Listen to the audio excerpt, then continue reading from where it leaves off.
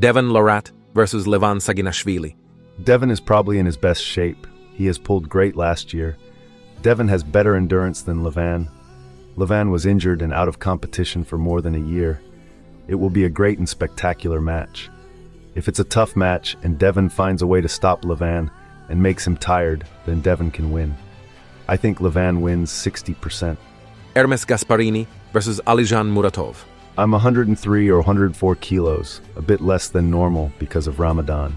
I had a few matches before and we saw that weight doesn't matter, especially in my case. Ermes's left arm is not as good as his right and he has to fight me with his left. We will see what happens. I'll do my best. It will be pronator versus supinator.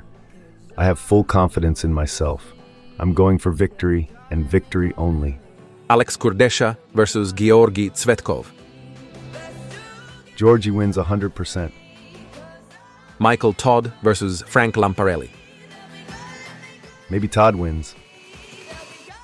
David Samushia versus Nurdalet Aydarkan.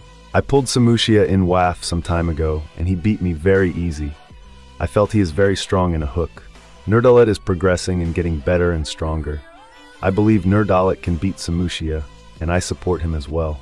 Mindaugas Tarasaitis versus Arthur Makarov. Mindaugas wins with top roll.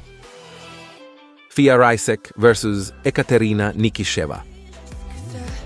Katerina wins.